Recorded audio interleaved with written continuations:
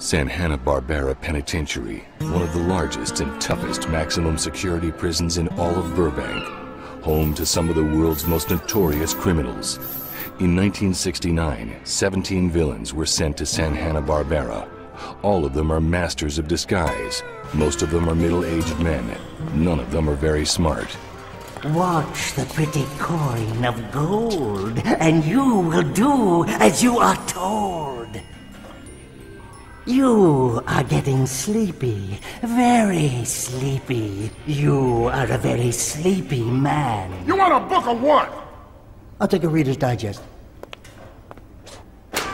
For the Scooby-Doo villain, Barbera represents the end of the line. Due to the harsh living conditions, cramped cells, and iron-fisted discipline, hundreds of escape attempts have been made. All of them looked good on paper. Most of them involved months of planning. None of them ever worked.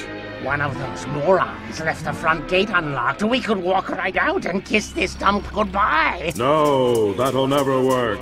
It's too easy. What we need is some glow-in-the-dark paint. I am the film projector! Dry ice! Dry ice!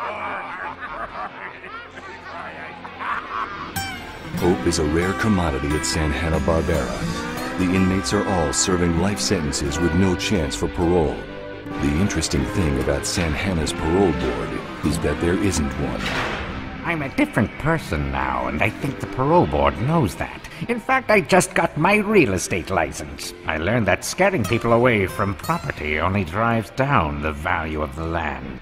If I'd only known that 30 years ago. But my parents were carny folk. They did the best they could. Give me a minute, would you? And so it goes at Barbera Penitentiary. Behind this fortress of concrete and barbed wire, the Scooby-Doo villains have a lifetime to come to terms with their crimes against society. Each inmate shackled with the knowledge that they'd probably still be free had it not been for a certain group of meddling kids.